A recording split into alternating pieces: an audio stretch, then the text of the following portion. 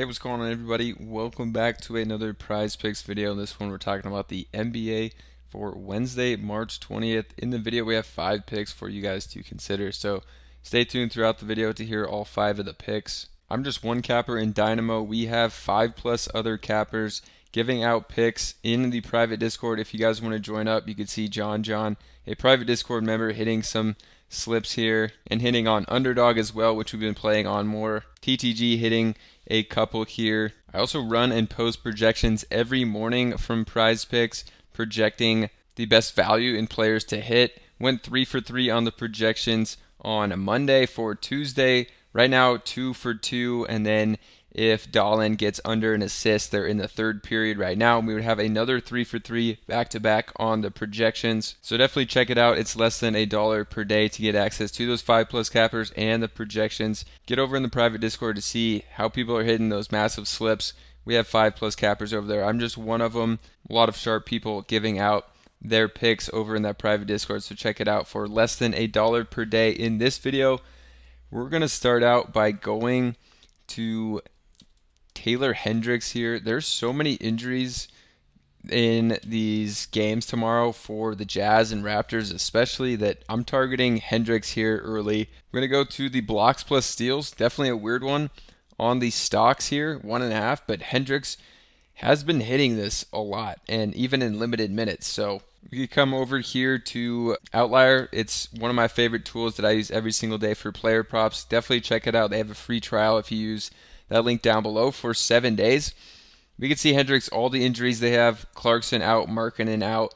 John Collins, they said he got a concussion in the last game, so I would imagine that he would be out as well. He is a game time decision here, but I think Hendricks is going to be in line for some big minutes. We could see that recently Hendricks on the minutes, he's played 27 in the last game and 33 in the game before that. And then he had a stretch of 5 games in a row here where he played 25 or more minutes. I think he's going to be in line for between 20 and 30 minutes in this game.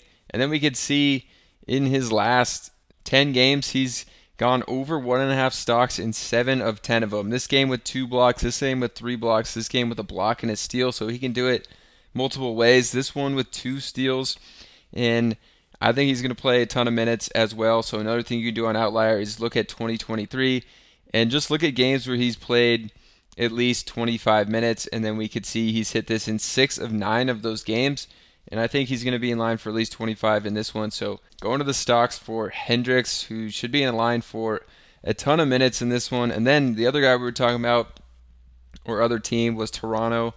We're going to go to Agbaji here over on his points. Not a line that he's hit a ton this year, but the Raptors don't have anyone basically for the upcoming game here against the Kings. Should be fast-paced. Hopefully the Raptors can keep it close. The spread is at 9.5. Honestly, I thought it might have been even higher. We got a 14.5 spread over here, but I thought it would be higher. But I guess it doesn't even matter if they keep it close because they're going to have so few players that Agbaji's going to have to play probably at least 30 minutes, could be mid-30s in minutes here. And we could come look at Agbaji. He's only hit this 16% of the time this year, but obviously, you know, the minutes have been all over the place for him.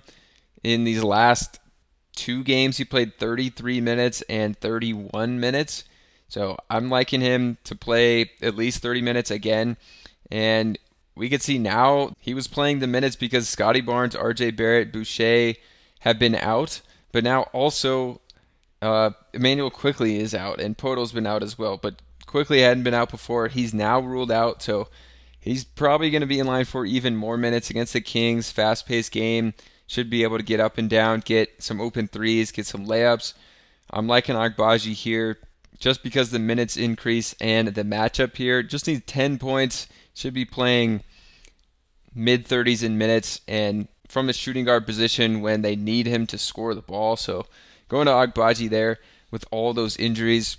After the third pick, we're going to come over to OddsJam, which is another tool with a free 7-day trial plus 25% off if you guys want to continue after the trial. But a great tool to find the top value. Sabonis here over 2.5 turnovers. They have this one. Basically how OddsJam works is they compare other sportsbooks lines to sites like Prizepicks and Underdog. And for Sabonis here, all these sites have it at minus 140 or better to hit over 2.5 turnovers. Minus 140 DraftKings. These other three sites have it at minus 145. So really liking this one to hit over. And for Sabonis, we're going to go ahead and lock that one in. And for Sabonis, you could see on the season from Outlier, if we look at the turnovers, 2.5 or more, over 2.5, he's hit this 63% of the time this year. So a line that he's been hitting a lot, and obviously it's not a good thing to have turnovers, but 63% of the games this year he's had at least 3. So for Sabonis, going to be going to the over of 2.5 turnovers. OddsJam, definitely a tool to check out to find those top value picks that I recommend. So check them out. They have that free trial plus 25% off when you use that link down below. Now let's go to the next pick here, and for the next one, we have Halliburton. For Halliburton, we're going to be going under on his points of 19.5. For Halliburton, obviously, he's been averaging about 20 on the season. It's probably below 20 now. But Detroit, tough matchup. Halliburton has been struggling with his shot and getting to the rim. He just hasn't looked good scoring the ball. And Detroit, actually, their defense has definitely picked it up as of late. If we look at Detroit, their last set of games here, besides against the Celtics, they gave up 119. Before that, they gave up 104, then 108, only 104 and 97. So in the 4 games before that, the most they gave up was a 108. So the defense definitely has looked better. There was that outlier against the Pacers, obviously, but I do think that the Pistons defense has improved, and Halliburton just really struggling to score the ball. I was on him on the assists last time. He's still getting the assist, but getting to the rim and shooting has been a massive struggle for Halliburton. If we look at Halliburton under 19.5, it's right about 50%, but in the last 10 games, you can see 8 of his last 10 he went under this amount. In his last 4 games, 18 is the highest he's hit, and he's just definitely been struggling, especially if the Pacers are well ahead in this game. I do expect Halliburton to not play these massive minutes like we've seen in the last 2 games. He's played back down to around 30 minutes, so for Halliburton, going to go into the under on that 19.5 line for all those reasons. And then for the next pick, we're going to be going to Chet Holmgren. And to Chet, we're going to go over on the points against Utah.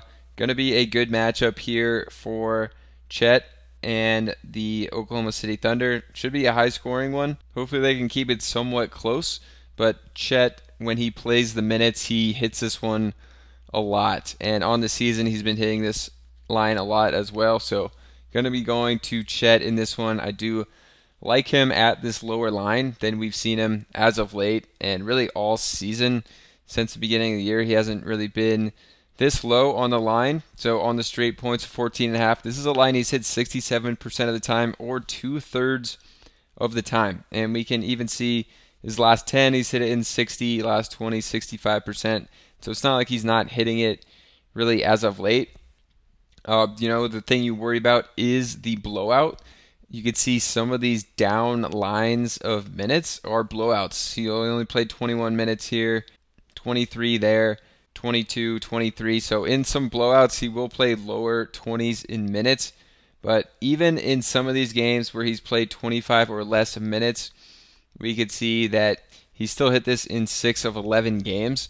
So even in limited minutes, he still can get there. But we really are hoping that he will be playing his full allotment of minutes where he's hit this 2/3 of the time. Obviously, Utah gives up a ton of points, 27th in the league, giving up almost 121 points per game. So for these reasons, we're thinking Chet, especially if he's going to play around his average of 30 minutes in this game, we're definitely liking him in this one. So we're going to be going to Chet Holmgren here over the points of 14.5. So if you guys want to see how people are getting all these big hits, definitely check out the private Discord. Over here, we have 5+ cappers giving out picks in the Discord for less than $1 per day, plus our projections that looks like they're going to hit 2 days in a row. Click the link in the pinned comment or top of the description to check out the private Discord. Also subscribe to the channel, and we'll see you in another one.